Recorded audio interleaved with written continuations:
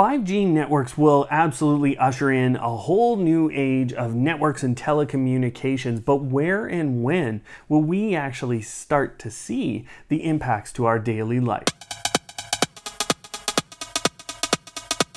What we need to start with is a bit of a comparison to what 4G was, because you have to understand what the improvements are. And what's really different about 5G from 4G is the difference in frequencies. And there's actually 3 different bands that 5G can operate within.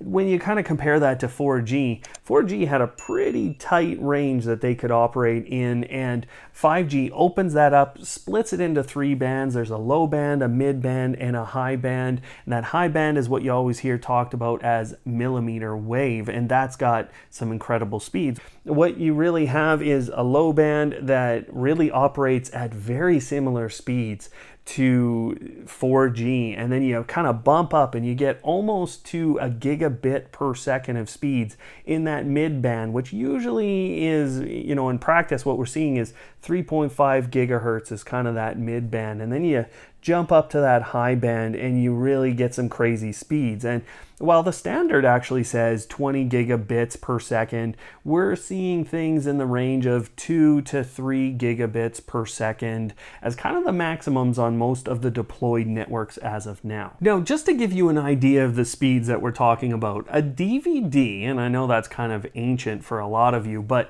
that's 4.7 gigabytes of data. At the top speed of that 20 gigabits per second, you would download a DVD in 2 seconds. Now, obviously, if we're not at those speeds, you can reduce it, but I mean, okay, it's a factor of 6 that we're gonna have to wait 12 seconds for. Now, even at that 2 gigabits a second, you know what? That's still 6 times faster. And the other thing that this does, we talked about those 3 different bands, and what that does for a lot of companies, the telecom companies, is it gives them more access to different frequencies and therefore more bandwidth. And this allows them to, again, transmit more data. And I don't want to go into all the details of all of that, but this is allowing them to put a lot more users on different frequencies, a lot more throughput on different frequencies, and it's allowing a massive expansion of accessibility to wireless communication. Now, before we go too far and we kind of move beyond frequencies, I think it's really important to understand one of the major impacts that we might see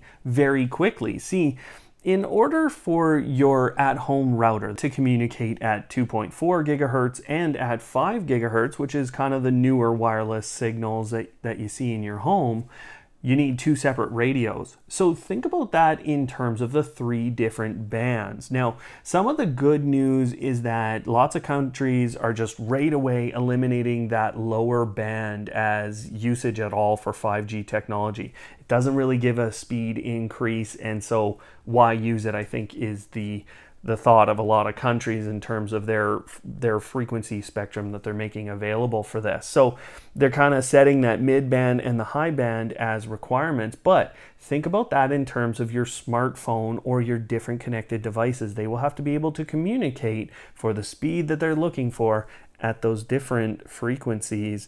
And this might also get a little more complicated when we go in terms of international travel. So that's one thing to watch over time, is how device manufacturers are dealing with that. Now, most people will sit and think, okay, the biggest component is that speed, but actually the biggest component that will affect our lives is more about the latency. So right now, what we are seeing in practice is unfortunately not that big of a reduction, but again, the standard behind 5G creates an incredible reduction in latency. So again, latency is the time it takes from you to request a website to go to the tower. And when you have to wait 50 milliseconds on 4G, that can seem like a lifetime when we're talking about 5G at 1 millisecond to 4 millisecond latency. So let me give you an example here of how that latency is such a big deal.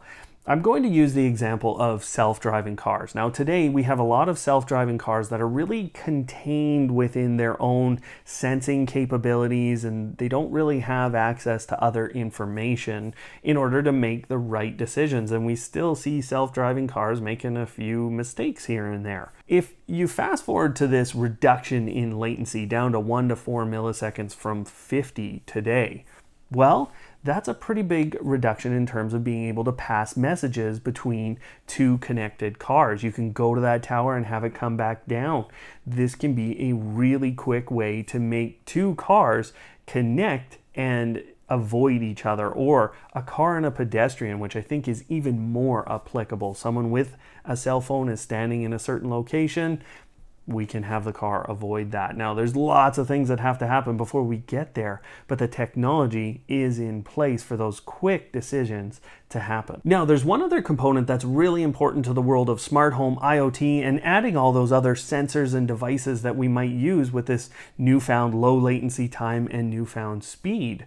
Well, that is how many devices can be put on a square kilometer. And that factor rises essentially times 10. It's about 100,000 for 4G networks and about 1 million for 5G networks. Now, I talked about earlier on how we were already seeing some deployments of this technology, and one of the more immediate impacts is actually the fact that telecom companies can now put out offerings for 5G cell service or 5G internet service for homes, and we're already seeing this go on. I think this will be a major impact to rural communities that don't have great options for internet connectivity, and I mean that around the world. These are things that can be deployed, and especially within that mid-band, that's kind of what we're going to see provided for residential, because the high band, that millimeter wave, it really cannot penetrate walls very well. It can't penetrate a lot. And,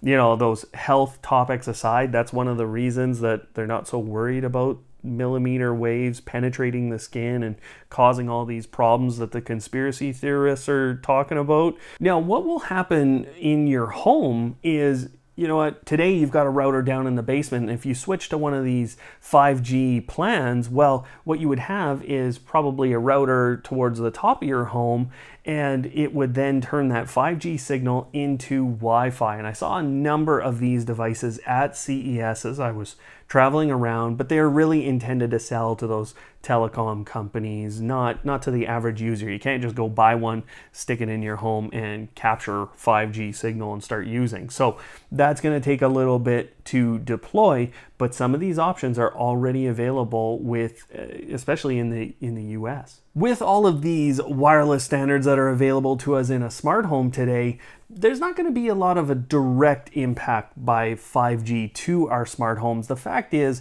Wi-Fi is well positioned to be one of the main wireless standards, and it really has all the same benefits as 5G in a lot of cases. So we're not going to see that direct impact, but what I do already see going on is that factories, industrial settings, commercial settings are already offering to be on the front line to create IoT networks based on 5G technology. And that means that they are going to be developing sensors and devices and all kinds of things that work within a 5G network. And what that will start to do is create that innovation that we need in order to get new types of sensors and devices into our smart homes that will probably just use that Wi-Fi connectivity option and just have to be adjusted and reduced in complexity and reduced in terms of their requirements. So as those devices get turned into Wi-Fi devices,